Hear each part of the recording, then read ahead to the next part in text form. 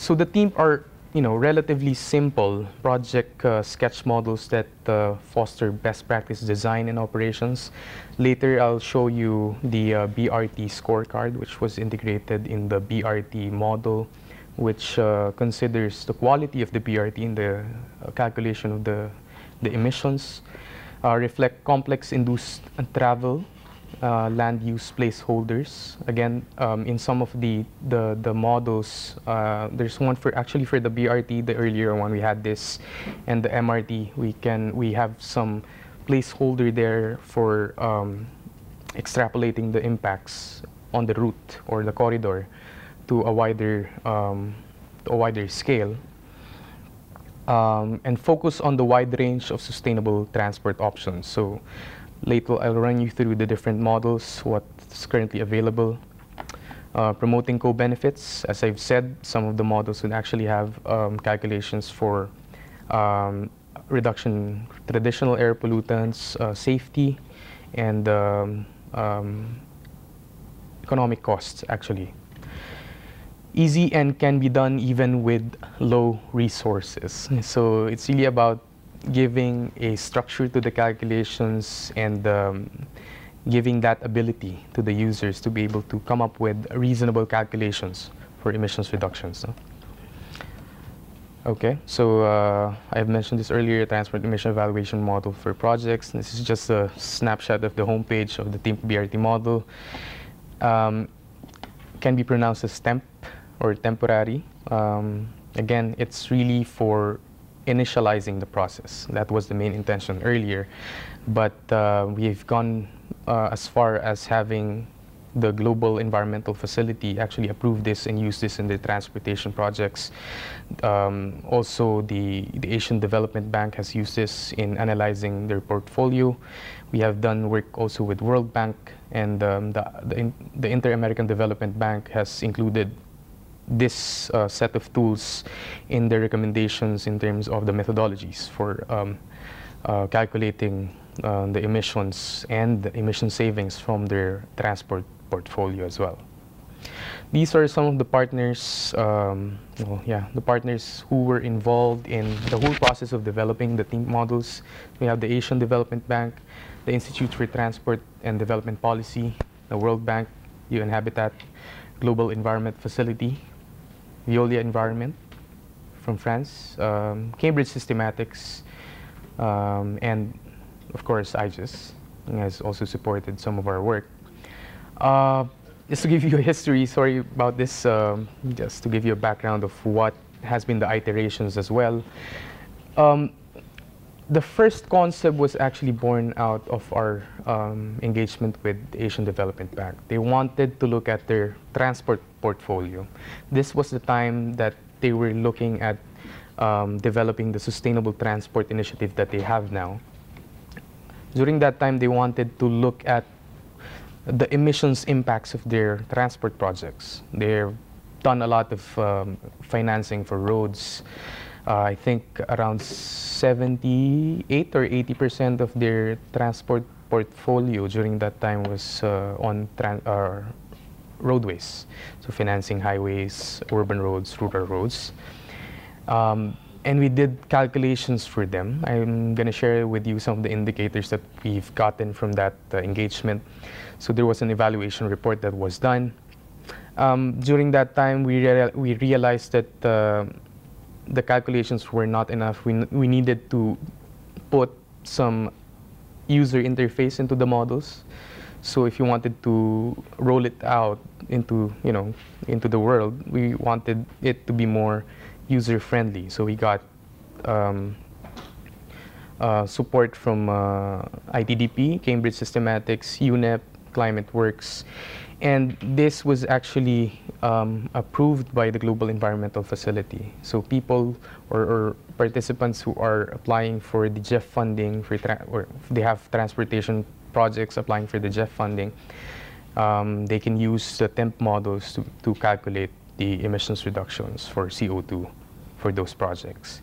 And afterwards, we moved into integration of more features into the calculations and improvement of the user interface for some of the models, particularly the BRT1. I think the one that was forwarded, or the one that is currently uploaded in the website, is an older version. I apologize for that. But if you go to the Dropbox folder, we've put there the updated version for the TEEMP BRT, which is a lot different in terms of interface from the older version. We wanted to make it as easy as possible for users to input the data and get the calculations sheet more, how do you say, it's more transparent and more streamlined. And last year we moved towards integrating the different sets of calculations into more like city-wide application. So we have this, what we call the TEEMP City and the Toolkit for Rapid Assessment of Mobility. I can share more details to you about it. It's basically a combination of the concepts in the different calculation modules. So you have the walkability, you have bike sharing, you have BRT. It's a very simple way of calculating a set of projects for the city. And to get insights out of that in terms of how much would be the total emissions reductions for these projects. This is just a map of the TEEMP applications that we know of, because this set of tools is actually public. Most of them are uploaded in the website. People can actually download them and use them without our knowledge. As far as we know right now, the BRT applications, for example, have been like 13 applications globally. Yeah, and more than 30 in total through different mechanisms. Some of them are actually private individuals or researchers. Some of them are from the GEF. Some of them are from the ADB or the World Bank portfolio. Again, the main concept of ASIF comes into play when we talk about the calculations inside the TEEMP models. These are some of the parameters that we try to look at in terms of the activity, the structure, the intensity, the fuel. For some of the models, we have, of course, the number of trips that are being done and also being affected by the transportation project. What's the average trip lengths of the trips? What are the average speeds? Because speeds have impacts in terms of fuel economy or fuel efficiency of the vehicles, and also in terms of emissions. So we have to take those into account. In terms of the structure, we talk about the mode shares. What percentage of the trips are being done by different modes? So how many of them are being done by cars, by two-wheelers, by walking, by cycling? Very important set of data. Average occupancies, as I've mentioned earlier, it affects a lot in the real fuel efficiency of the vehicles when it comes to, per capita or per person kilometer efficiencies. How many people are being transported in one single trip is actually very important. The vehicle fuel split, again, it's important to know what types of fuel are being used by the vehicles, and the vehicle emission standard split. It's also important to know what percentage of the vehicle is uncontrolled or pre-Euro, or if you have pre-Euro 1, Euro 2, Euro 3, and so forth. This is mainly important for calculating the other emissions, particularly the PM and the NOx. Intensity, of course, we talk about the fuel efficiencies and the emission factors. The way the calculation works normally, we have here, so the ASIF and the ASI or ASI framework. The avoid strategies would really try to make a difference in terms of the activity. So it's actually reducing the number of trips, reducing the demand for making the trips, and reducing or avoiding the need for motorized travel. So you have here, things like improvement of or provision of how do you say this, teleworking for some of the companies. The shift would affect the structure of the transportation system, the mode shares particularly. If you're building a BRT project, if you're improving the walkability infrastructure, the biking infrastructure, you're basically shifting the demand from motorized travel towards these more environmentally friendly modes. And the improved section of it would target the intensity and the fuel. So it's all about improving the fuel efficiencies of the fleet, and looking at more environmentally friendly fuels, or shifting to lower carbon intensive fuels would also be a strategy under improve. In terms of the framework, again, this is similar to the other graphs that you've seen earlier in Toto-san and Ericsson's presentations. We talk about the business as usual and the alternatives. So this one, depiction of how do people move from origin to destination. So what's your usual way of doing things? So you have here in the business as usual, how do they make the travel? How do they make the travel? How far do they travel? In totality, what is the mode share in terms of going from the origin to the destination? And you have the project scenario. You have different alternatives, no? So you can either build a highway, you can build a BRT, you can build a metro, or you can have other things in there. You can improve the walkability, improve cyclability, things like this. So what we're trying to do here in the calculations, we have this. We have business as usual, what would have happened if the project was not there, and calculation set for the alternatives, NMT star.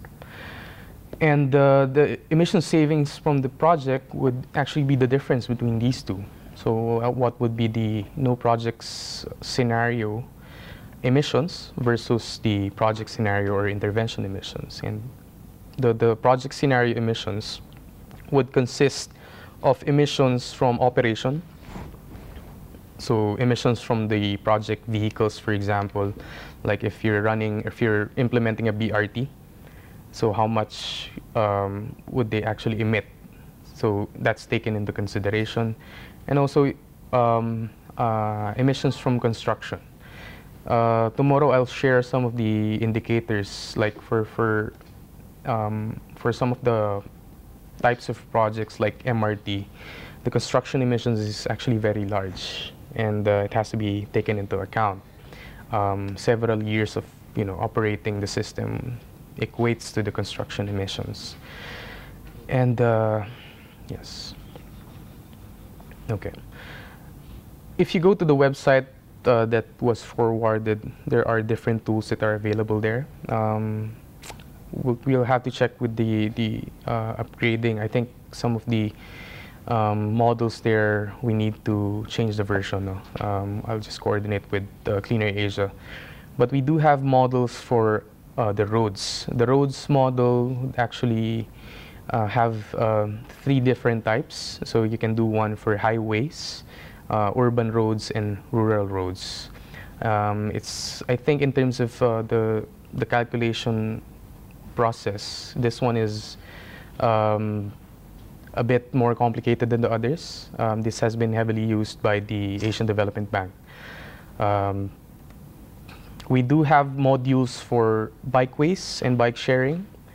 So it's more of like a sketch level analysis. It gives you, it asks you for things like how many bikes will be in the bike sharing system, and you would get also, things like default averages in terms of the length of trips being made by the bike users. And you have also a scorecard there, at least for the bike sharing scheme model. Tomorrow I can probably show you some of these aside from the BRT model, just to give you a rundown. But you can actually go to the website and download some of these models. This one, this is a picture of an overloaded jeepney in the Philippines. So it's yeah. We talk about average occupancies, and yeah, just to give you the real life picture. I think also in some of the developing countries, you'd have these types of situations. But for BRT project, I'm going to show you in detail tomorrow how it works, what are the parameters that you need to be able to run it, and what are the things that you can do with it and things that you can't do with it. And this one is very close to our heart, improvement of walkability. There's a module there which was actually, if you check under the Jeff website, this was the most recent application was from Kathmandu. They used the model to calculate the emission savings from improving some of their walkways. So again, improvement of non-motorized transport would hopefully shift some of the trips, particularly these shorter trips that are currently being made using motorized modes.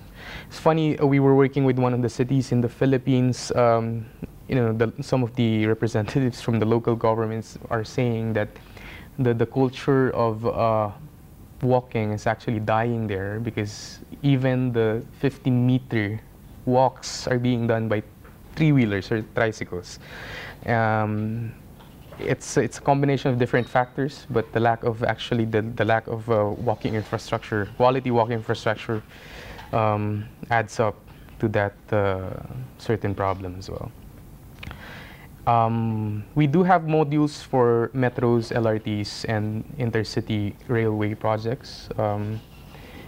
Probably for Ho Chi Minh, you can take a look at I can give you the latest file for metros, for LRT. You can probably take a look at that if you want to build that in some of your analysis.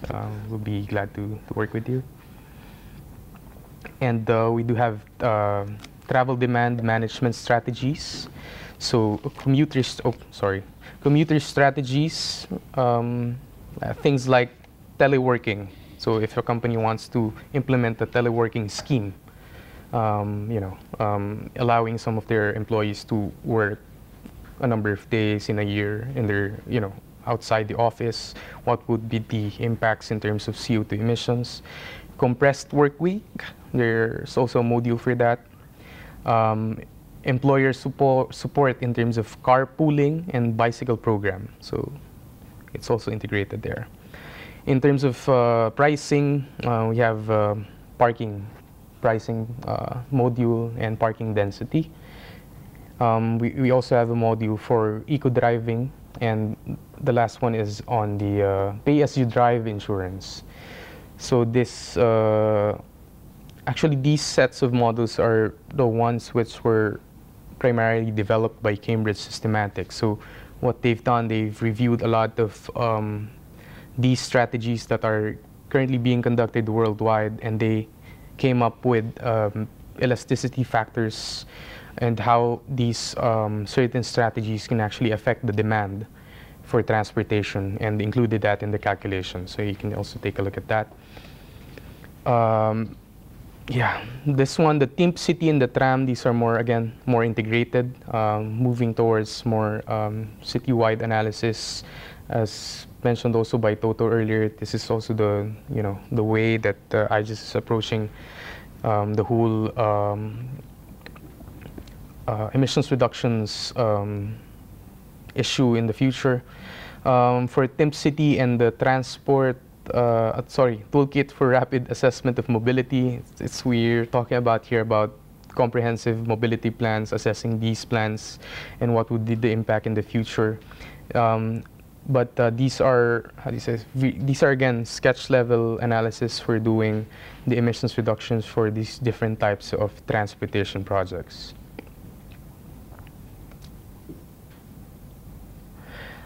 As you would see tomorrow, these are some of the more important features of the TEEMP models.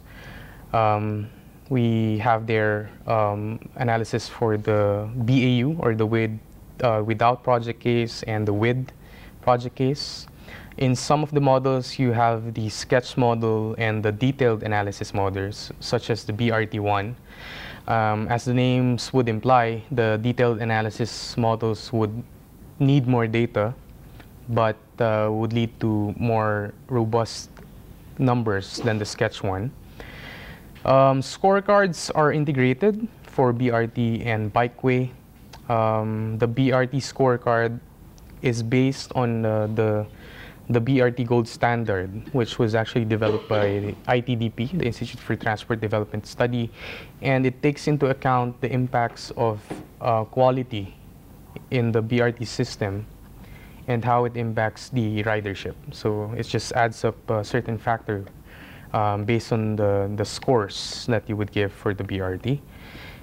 Emissions from construction and operations for the project are included. Dynamic baselines are considered in the projections, so it considers growth in terms of the travel demand, and you can actually do some modifications in terms of the fleet characteristics in the future. What would be the fuel split in the future? What would be the emission standard split in the future? Fuel efficiencies you can vary, things like these, and also emission factors. In terms of the emissions, currently we have CO2, PM, NOx, but yeah, I mean, in future iterations we can be more holistic and do the other emissions as well. As I've mentioned earlier, we have CO, we have VOC, hydrocarbons that we can include in the calculations. We have some calculations for reducing fatalities and accidents. And of course, fuel savings, you would get that also from the calculation sheets. Also travel time savings, particularly for we have this for the roads module and also for the big infrastructure projects such as MRT and BRT is also there. Good thing about this, these are Excel based and with simple input-output tables. And the defining feature of this is that it's very transparent, and the users can actually go into the calculation sheet and check the calculations. They can modify it if they want. It's not a black box, so it's user-friendly and it's very much transparent. This was the point that we had to embed in the development of the TEEMP models before, just to make it more really accessible in terms of the calculations and in terms of the results. And also, good thing about this is that we have some default values that we suggest to the users in case that they don't have the data locally available for their projects. So things like fuel efficiencies, emission factors, and other pertinent data that would be needed. Just in case that these are not available, they can borrow from the default values.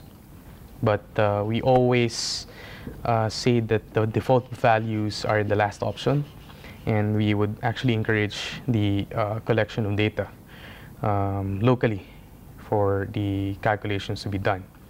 And you can calculate total footprint for the project. So you have the operation emissions and the construction emissions, and the savings from the business as usual scenario.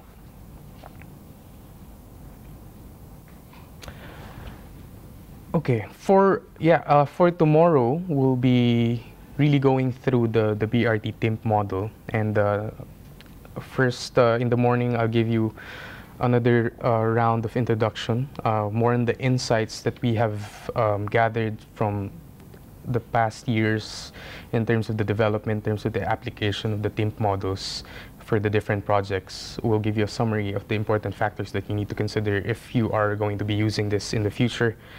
And in the afternoon, we'll be doing a live demo of the TEEMP BRT module to explain how the thing works, what are the different components, what would you actually need to do to be able to input the parameters, what are the features of the model, and what are the limitations. I would like to thank you again for being a very patient audience, for listening, and I hope you've learned something about the TEEMP, but particularly tomorrow, we'll go through it in detail. So thank you very much for listening.